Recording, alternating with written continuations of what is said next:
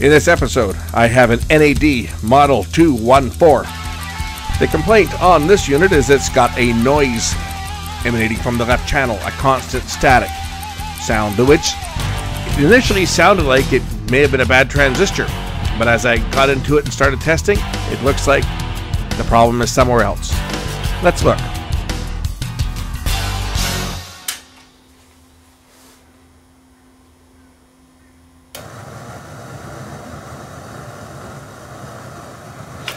So there's our problem. We have noise on the left channel, no sound or no input present. So this is an NAD 214 power amp. I had the companion preamp in with that circuit glue all over it and causing all kinds of strange problems. This time we got a problem on this one with the left channel noisy, so let's dig into this one and see what the problem with this one is. So this NAD was a Chinese made one. We know the problem is going to be on this board, as this is the left channel, this is the right channel.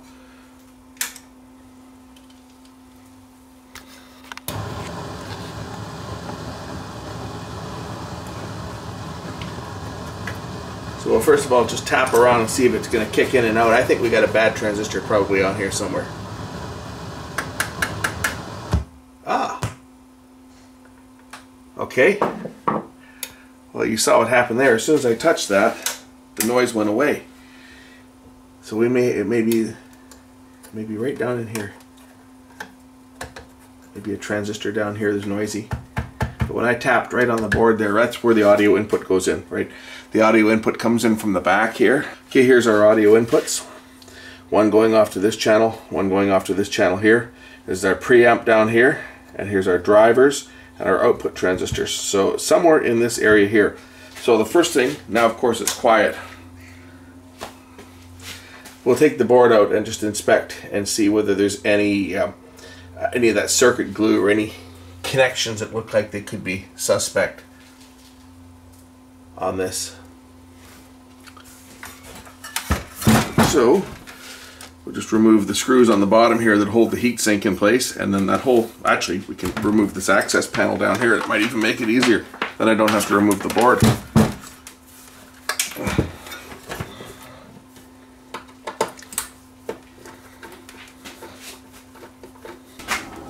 Okay, first I'm going to give this thing a good look over and close inspection. Make sure that there's no obvious bad solder connections here. Well, as you can see, I've removed the board so I can get a close look at this. I'm just going to go over this thing and make sure that there's no cold solder connection. So we follow the signal path from our input. We end up here, this is the plug. Our signal path goes in through the preamp transistors, driver transistor, and then feeds the outputs. Anyway, the type of noise that we're experiencing here is typically going to be a transistor somewhere in this area here that's gotten noisy. So now it's just a matter of trying to track down which transistor it is, and we'll be doing that by applying heat from the iron and cold spray to cool it down and see whether we can recreate the fault. I haven't been able to spot any obvious bad or cold solder connections looking at it, so it has to be a component. So now we'll try the heat cooling trick to see whether we can figure out which one's causing the problem. Now obviously the transistors that were closest to where I was when I first tapped on the board, you saw where I tapped it right in this area here is when the noise disappeared. So Q307 and 303 are both the closest ones, which would put them, that would be these transistors right here. Right? The other ones here on the other path are more over this direction. So this is where I'm going to start, just because that's where I was when I just give this a tap right here. That's where I was when it cleared the problem. So we'll start there with some heat first. So let's turn on the power.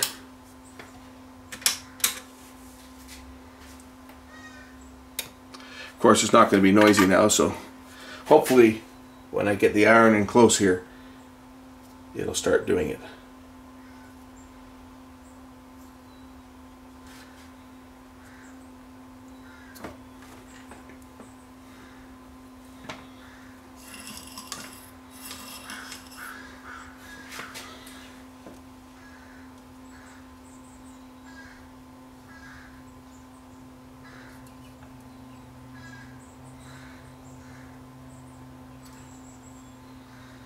Now,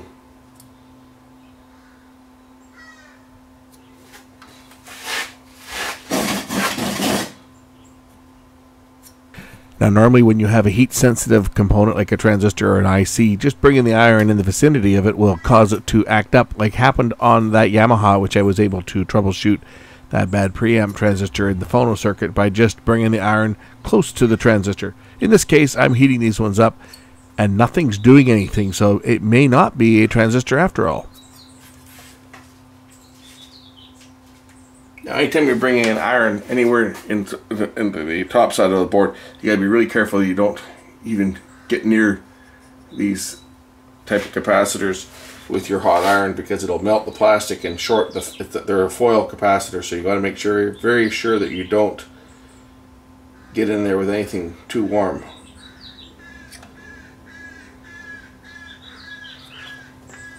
You can also try the heat gun too, and just warm the whole board up and see if the noise will come back. So we'll just apply some heat.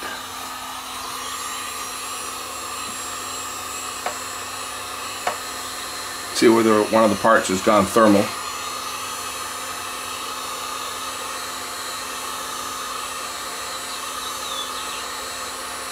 After a couple of minutes of heating with the heat gun, I still have no noise whatsoever. So this is further indicating that the problem is probably not a component, and it probably is a connection problem, very likely in that connector, because if you remember where I tapped it, in fact I just touched the actual interconnect cable is what made the noise go away. So the problem very well could be a bad connection in that connector, or a connection on the board.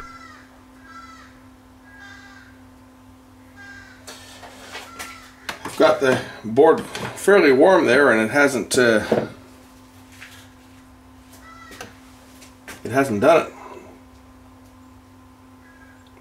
So the next thing we'll try is cooling some of the components down with circuit cooler. I have a feeling that my dust off is pretty much empty. Yep. I'm gonna have to get some more. I use dust off upside down as cooler, but as you can see, it's just blowing air, so I'm gonna have to get another can of this before I can continue.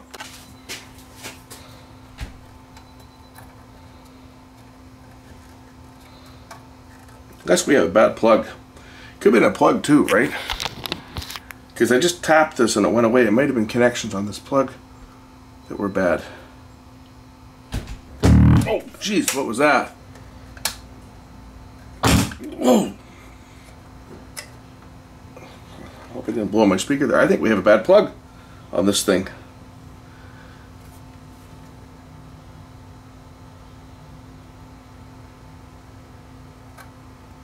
We might have a bad plug, like the internal connection between the plug and the pins.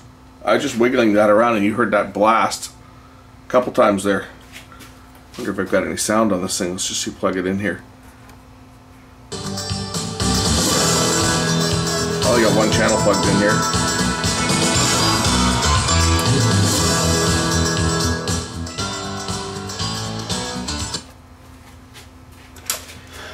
I wonder whether it's a plug that's at fault.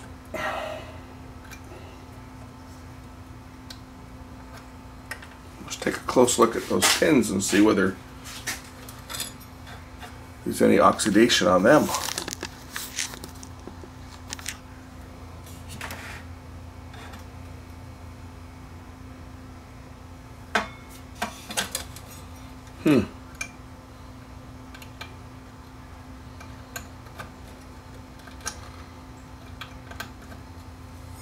Certainly worth a closer look at on the bottom of the board, that's for sure.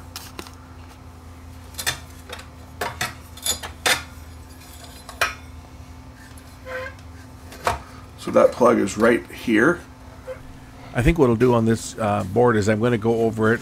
I'm going to really give it a good inspection. I'm going to reflow any connection that looks even the slightest bit suspect. I'm going to reflow it, and then we'll test this thing and see whether it makes any difference. I mean, a few of these connections, looking at them from this angle on the monitor, a few of them looks like they could be like this one right here.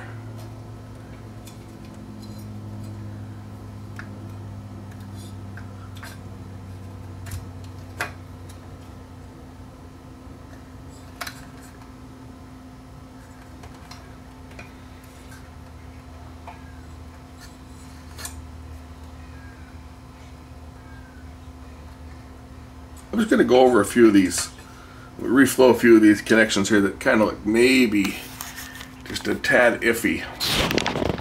We'll go over a few of those, and then I'm just going to test the hell out of this thing and see whether it will. I'll leave it running and see if it'll act up. This one may have to run for several hours. Being an intermittent problem, it's anytime you get an intermittent, it's tough to know whether you got it right. That's the problem. Something that does something all the time, it's relatively straightforward. But when you get intermittent problems, you make your best educated guess and hope that that best guess is what it is.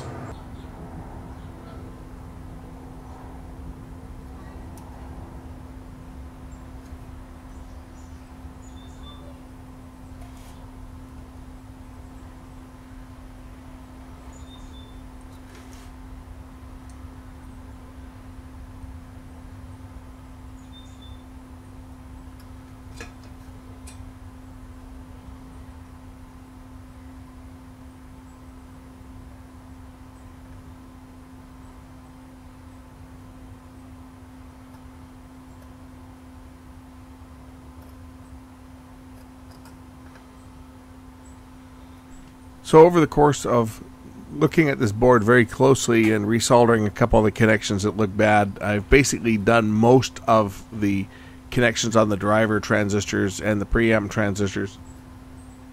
And now we're going to test this unit and see whether we've resolved the issue. Again, being an intermittent problem, it's going to be tough, so I'm going to have to let this thing run for hours, if not days, to verify that I've got the problem. But I'm pretty confident that we're probably in the right area here, and it's going to be a connection problem. Still possible that it is a component that's failed, but just the way that it went, the way that it was acting up, and the way that it stopped as soon as I touched that cable is a better indication that it probably was a connector problem, and it was not getting a good connection between the input connector at the back and the board itself.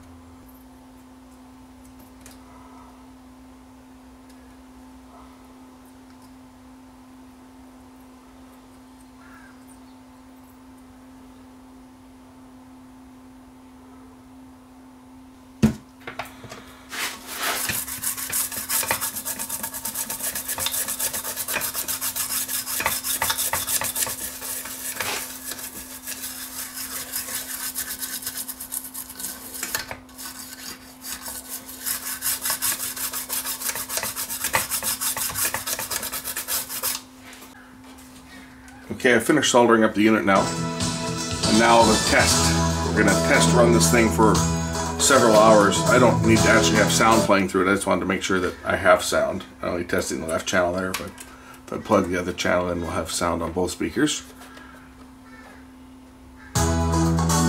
which we do. I don't need to leave the sound running, as I say. This is a noise problem, so if the problem's going to act up, if it's going to do it again, it's going to get noisy. So I've resoldered all the connections on the board.